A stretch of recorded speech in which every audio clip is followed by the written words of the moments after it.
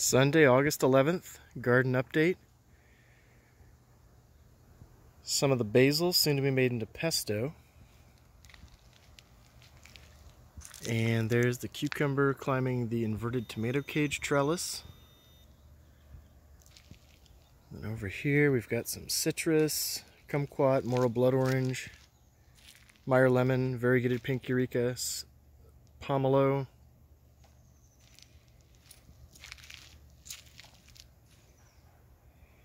Japanese bitter orange, and I've already harvested a few dozen peaches. Still plenty more on the trees though. Strawberries just about done. Indian free peach late season. Letting the rhubarb grow, put in some energy to the crown. Blueberries.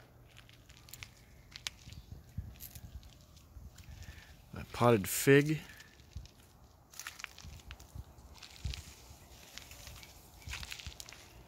And here are the tomato trellises.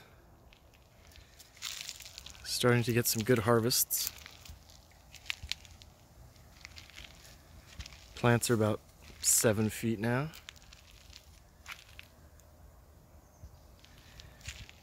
More basil growing at the foot of the tomatoes.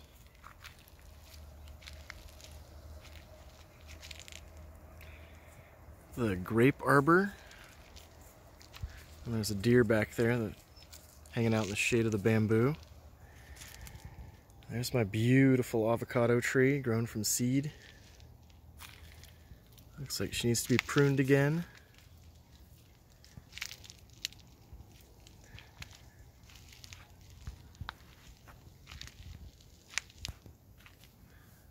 Let's go take a look at the peppers.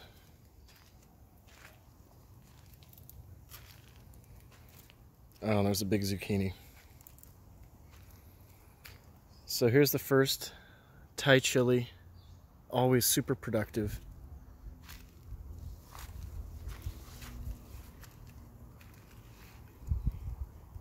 It's completely loaded. And the pods are ripening, these older pods down here, if you can see. There we go. And the super hots.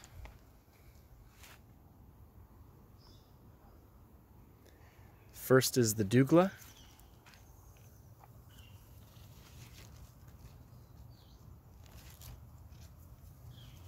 Lots of pods. We got the next one starting to ripen back here. And then right next door, a ghost pepper from seed this year. These beautiful, perfect pods. Good sized, perfect shape. Just covered.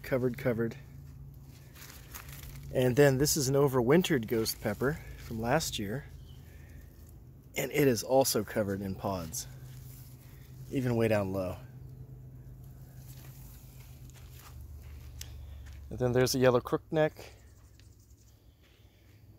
And these guys are giant edamame soybeans. Can't wait to try them in a few weeks. That's it.